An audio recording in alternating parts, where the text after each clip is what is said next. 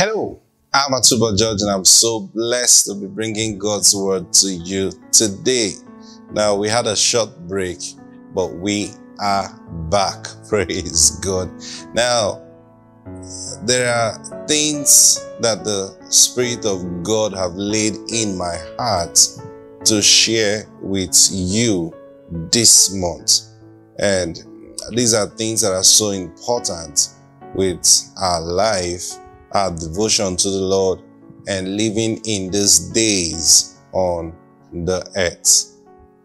Now, before we go into all that, can we call forth our daily bread? Now, this is something you should have learned to do by yourself every day. Join me right now and say, Father, I demand right now my daily bread. It's coming to me in Jesus' name. Amen. Praise God. Whenever you make this declaration or demand, expect a miracle. It's something from your heart. The Bible says with your heart you believe. Then with your mouth you make confession unto salvation. But you've got to believe first that what you are saying will come to pass, that what you are demanding for will be given to you. You've got to believe with your heart. Praise God. Now turn your Bibles with me to the book of Mark. Mark chapter 16. That's the last chapter in the book of Mark. Mark chapter 16. Now, we're going to be reading from verse 15. Mark 16 from verse 15. It says, and he said unto them, go ye into all the world and preach the gospel to every creature. Take note of these words. Go ye into all the world and preach the gospel to every creature. And then he said in verse 16, he that believeth and is baptized shall be saved, but he that believeth not shall be damned. I'm reading from the old King James.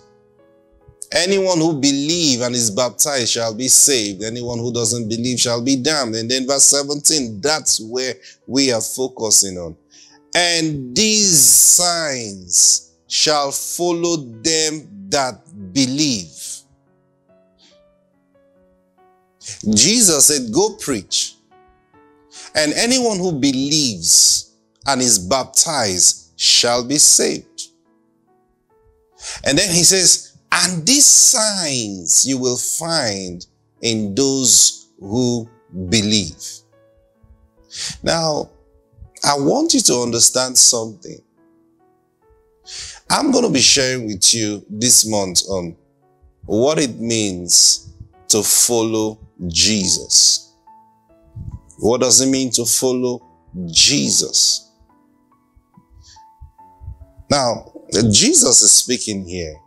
He's releasing his disciples. Now, by extension, he gave us the same instruction. This is why we preach the gospel everywhere we go.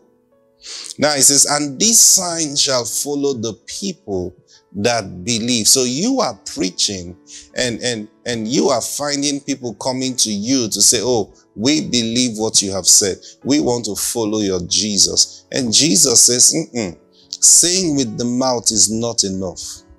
You see, I've told you this on this broadcast many times. You know, when we make altar call and people gather and it says, say after me, Heavenly Father, I come to you in the name of Jesus. I confess with my mouth that Jesus is Lord. I believe in my heart that God, you raised him from the dead. He says, you are now saved. No, sir, that's not what brings salvation to them. That's not what brings, it's not the following you to pray. That's not what Paul meant when he says, if thou shalt confess with thy mouth. He used the word confess. He didn't say thou shalt say with thy mouth. He used the word confess. Now, confession is deeper than saying. Before one gets to that place of confession, there must be a conviction in the heart. Now, you see, that conviction is not anything any man can bring. A real conviction comes from the Holy Ghost. That's why the Bible tells us no man can say Jesus is Lord except by the Holy Ghost. But it's easy. Anybody can just say, oh, of course, Jesus is Lord now. Anybody can say that. Now, what's he saying? Say. He's not saying no man can speak Jesus is Lord. He said no man can say. That there is a difference between speaking and saying. You speak with your lips. You say with your heart. You see that now? You speak with your lips or with your mouth. But you say with your heart. Now you find people, they are saying something completely different from what they are speaking. We've talked about this several times. They are saying different things from what they are speaking. So they speak all the nice things, but they are saying all the wrong things. Praise God. Oh, how are you? How is everything? And then the person, wow, you're acting. And then the moment the person is like, you didn't speak anything with your mouth. Or you just didn't. But see, you have said something. What brought that expression is what you said in your heart. So in your heart, you despise that person, but you didn't speak, I despise you. But you see, events that were shaping your relationship with that person is not because of what you spoke in a greeting, is what you say in your heart. So the same thing with confession and saying. You confess with your heart. So when it comes out of your mouth, there must be an agreement from your heart to your mouth. You see that? So it's not just coming out for the altar call and the pastor says, say after me, Heavenly Father. Okay, so if the pastor doesn't say after me, is it that you don't get saved? So the conviction of the heart is brought forth by the Holy Spirit. Now, when the conviction comes into your heart, your eyes are open to see that Jesus is Lord. Now, not somebody convincing you for the past 1 hour why you should give your life to Jesus Christ. In the midst of all that talk, the Holy Spirit descends on your heart and suddenly you realize Jesus is Lord. Come on. No, really. Why haven't I given my life to him? You see that now?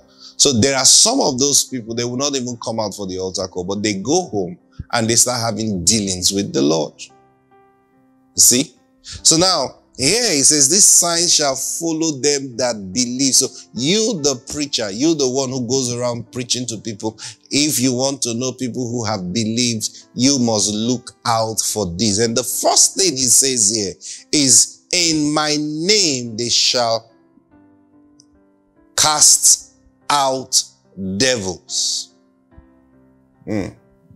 Why did Jesus make the first sign to know a believer? I'm going to talk to you about this. Why is Jesus saying the first thing, the first way you know that this person is a believer is that you find him casting out devils? Not just casting out devils, he is casting out devils in the name of Jesus. Why is that important? You know, sometimes people think, casting out devils is for preachers, have you heard believers who, it's amazing. They are in a meeting and someone is casting out devils and then they are like, the devil should not leave that person and come and enter me. I be in the prayer mode, be in the prayer mode so that the devil will not leave that person and come and enter you. You see the problem? Are you a believer in Christ Jesus? If you are, Jesus said, you will cast devils out in his name. And that is the first sign that Jesus gave as a believer, or as how to know who a believer is. Why is that so? The reason is very simple. The reason is we are in a warfare on earth. A lot of believers don't understand. They don't know this. But this is warfare that is taking place. I'll give you an idea of how that warfare is working so that the Holy Spirit can help expound it in your mind. Let me tell you something.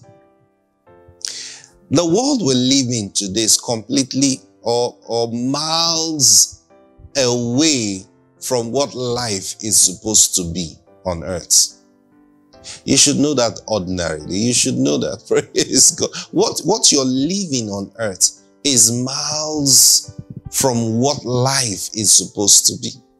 So why has life become like this? Why are we here the way we are? Why are things this way? Why do we have the kind of people ruling the nations the way they do? Why do we have wickedness spreading all around? Why do we have these things all over? It's because you will be shocked when I say this, but believe me, it's because of demonic activities.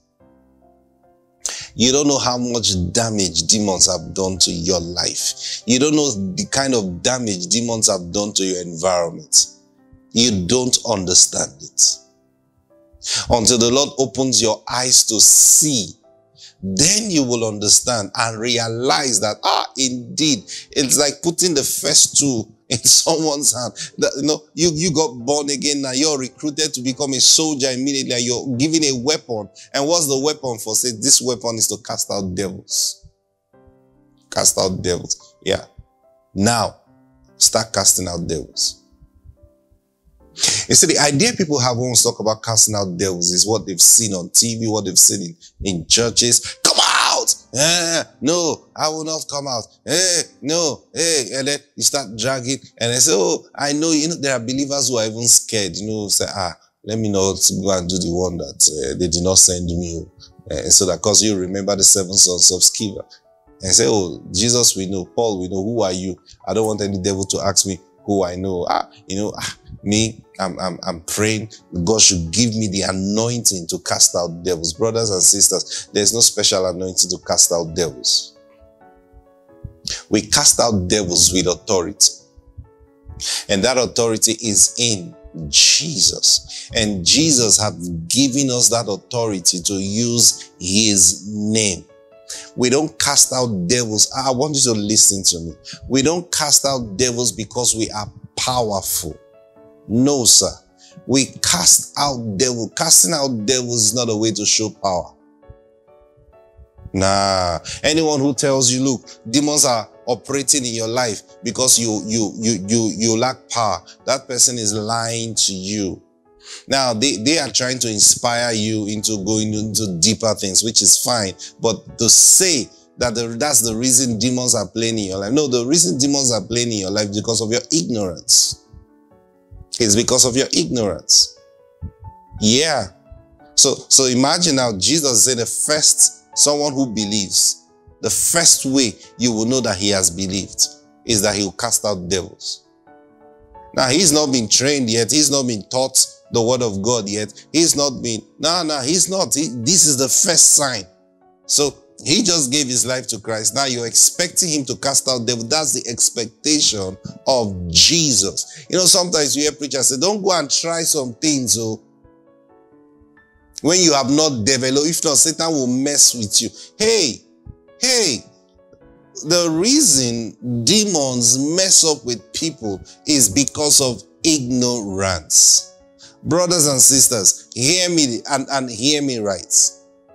Because I'm going to take you through a journey in this series of teachings we're going to be doing. I'm going to take you through a journey to understand why. Why did Jesus say we should cast out devils? Why? Who are demons? Where did they come from? How do they operate? We're going to talk about those things. So you will understand why it's so important. And this is something Jesus, he looks at us and he's wondering, what are they doing? What are they doing?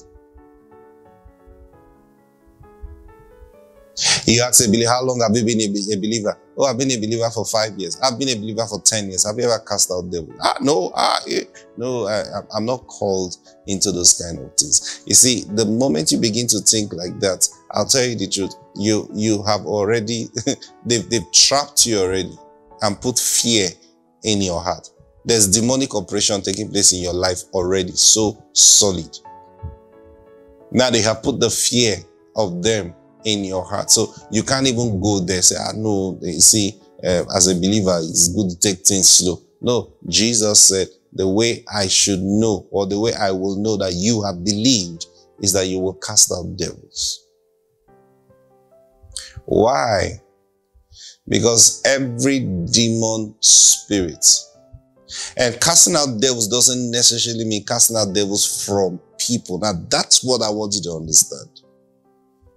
Because all you can think about is cast out devils from people. So you could be looking for people who carry devil. Now, there are demons living in people, yes. But beyond that, there are demons in your head. There are demons trying to enter you. There are demons singing around you, trying to find passageway into you. Those two are demons you need to cast out. You remember Jesus talking to Peter one time, telling them, he was talking to the disciples and telling them how he was going to die and go to the cross. And the Bible said Peter took him aside and began to warn him. He began to, what's wrong with you? Can you imagine Peter? He took him aside and said, look, let me not say this thing before everybody, but this thing you're doing is wrong. It's very wrong. How can you be saying you will die? Now, Peter, he was rebuking him.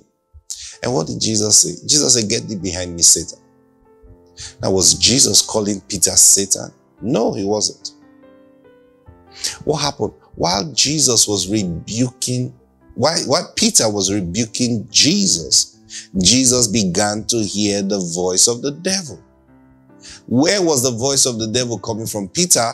No. He was hearing the voice of the devil here. Peter was speaking there. He was hearing the devil here. And that's how demons operate. Now, so Jesus said, get thee behind me, Satan. Not more than get lost. And that's casting out devils. You cast them out. Get out now. Oh, you don't know how much. Now, why is it important I'm sharing these things with you? Now, some of you will be thinking, oh, he wants to take us into how to cast out devils. Listen, you don't know how much destruction the devils or demons have reigned over your life or in your life. You don't know. You don't know those things that you were supposed to have done. How demons, devils spoke you out of it. And now you are far away from your inheritance. You don't know.